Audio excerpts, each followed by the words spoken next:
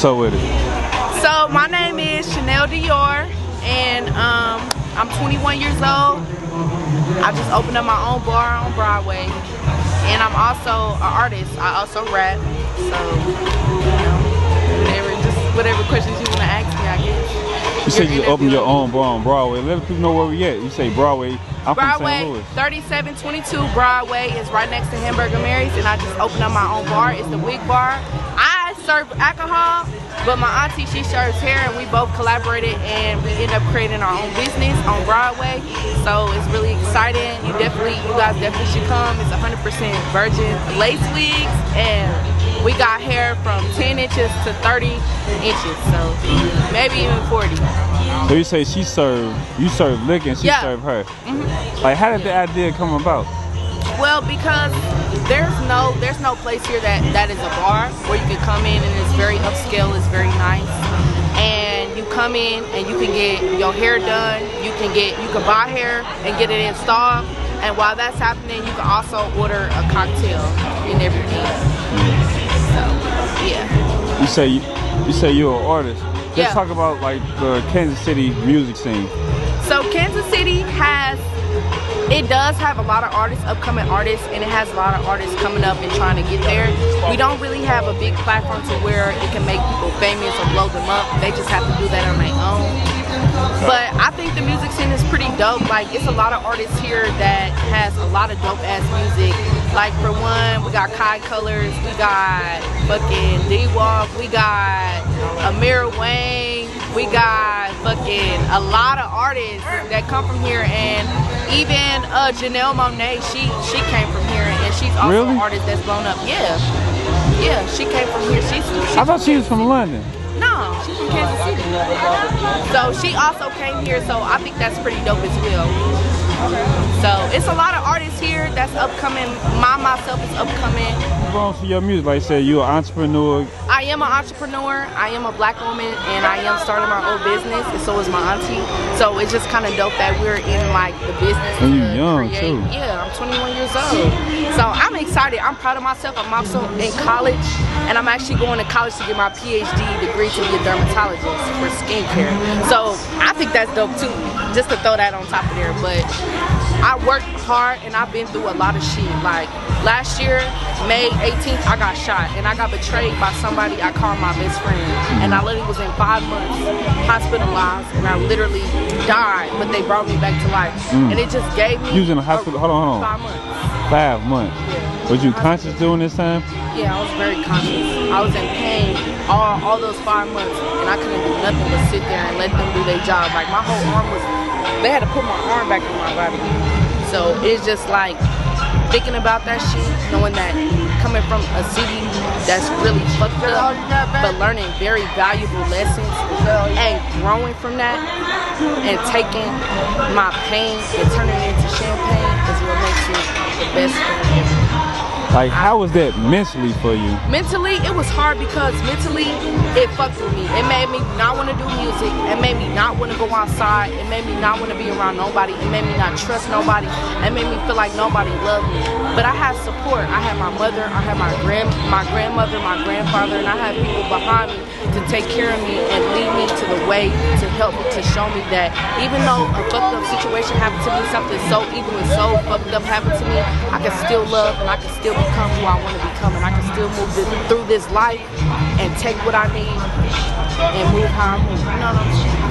I think that's really cool. Like, I'm sure like that experience like pushed you like want to like appreciate life more, but outside of like what really motivates you like just to keep going? What motivated me to keep going is looking at myself in the mirror and knowing that those people that took something away from me, they didn't take it away. It made me stronger.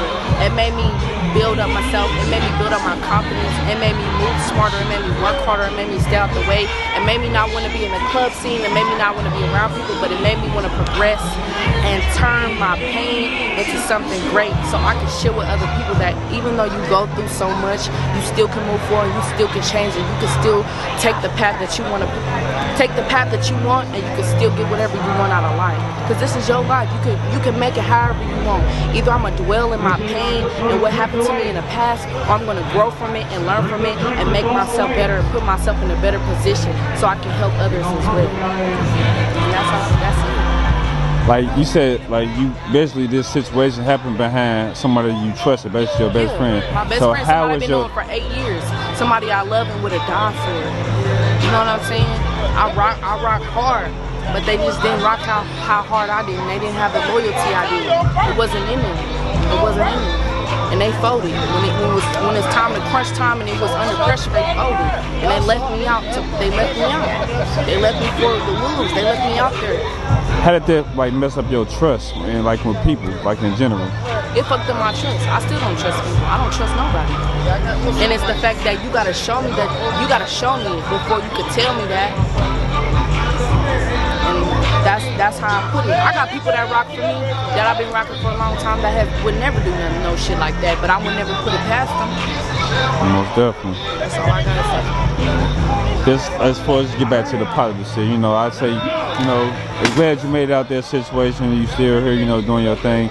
Like, what do you plan on doing? Like you say, you go cosmetology degree. Well, it's esthetician. Esthetician? Yeah. What exactly is that? Esthetician is a skincare specialist. It's someone that works with the skin. Yeah. So cosmetology is more like nails, hair, and makeup. But the side I want is like the medical field. So it's more of like the skin and helping it, and also helping plastic surgeons and being assistants to that. So yeah. But yeah, that's basically it.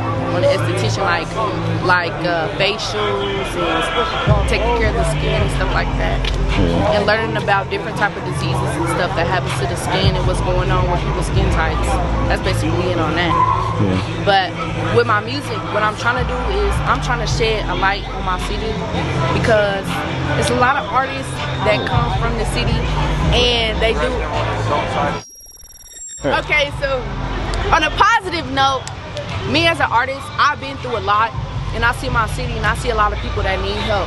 And me having a platform like that, I want to be able to take people's hand and lift them up, not knock them down or push them and use them as a step up. I'm trying to help people come up. I'm trying to help people move differently.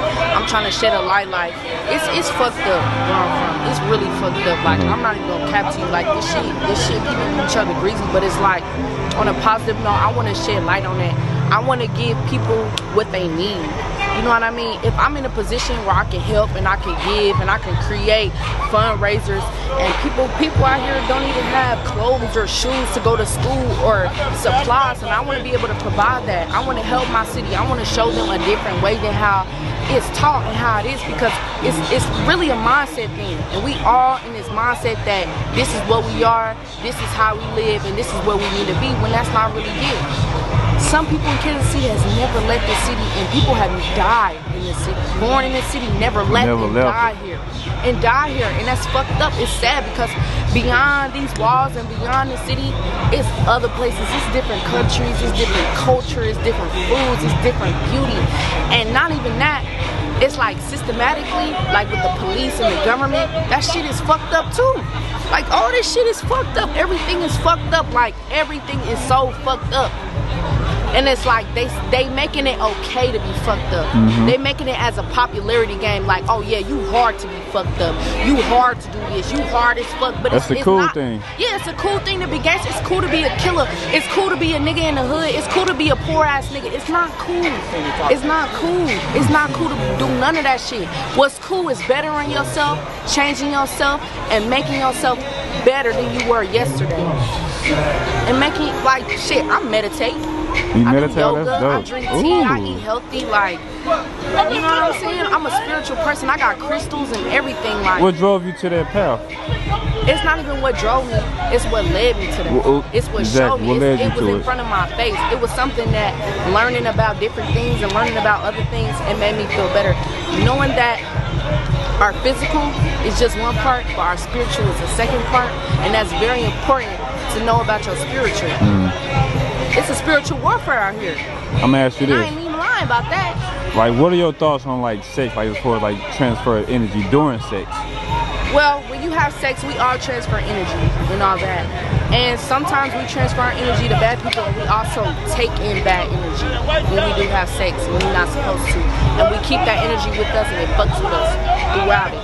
So I would say to stop doing that personally. Yes, and also if you want to stop that, spiritual disconnect from whatever you got going on and steaming and meditating and separating yourself from the shit you was doing, because it's not good to have sex with a lot of people. It's not good to share your energy with everybody, because not everybody deserves your energy, and not everybody needs it. They just want it at that moment, at that time of lust and temptation, and that's what draws us to that. But we need to stay away from that, because once you stay away from it and separate yourself, the person that you need that's going to give you that good spiritual connection and give you that good spiritual energy is going to come to you automatically, because it's the law of attraction. You are what you attract. I'm saying, just closing out here, just leave. Yeah, we doing an interview right now. Yeah. Just closing out here, like, what's a piece of information you feel like people should know in life? In life, never go backwards, always go forward. Let the people know where they can find you at on. Excuse me? Always never go backwards and always go forward. Isn't that what you was going to say? That's the real deal. But no, let the people know where they can find you at on social media. Okay, you can find me at The Real Dior Chanel, so that's DAREAL and then Dior Chanel, or you can put Dior Chanel, either one. So that's you can find me on Instagram. You can add me on Instagram. I do have a lot of stuff on there that has spirituality and stuff, especially about astrology and about your sign and stuff like that. So yeah, that's pretty much it. You'll be able to find my music in like 2 months. I'm dropping a music video, so I'm excited about that. Yeah. So I'm ready for everybody to hear it. I got a lot of stuff going on. Running a business is very hard, so also incorporating that with rap and music, it gets like everyday life. Yeah, it's just like everything. But all I can say is, for upcoming rappers, always get your shit together and always get your shit first. The rap shit is always gonna be there and it's always gonna come. So while you working and you stacking up your bread and getting your foundation together, always write music, always keep it, and always keep your ideas and write it down. Always keep everything written down. Yeah. So you can always have it and make that move when you need to. When it's the right time, it's gonna be the right time. You know.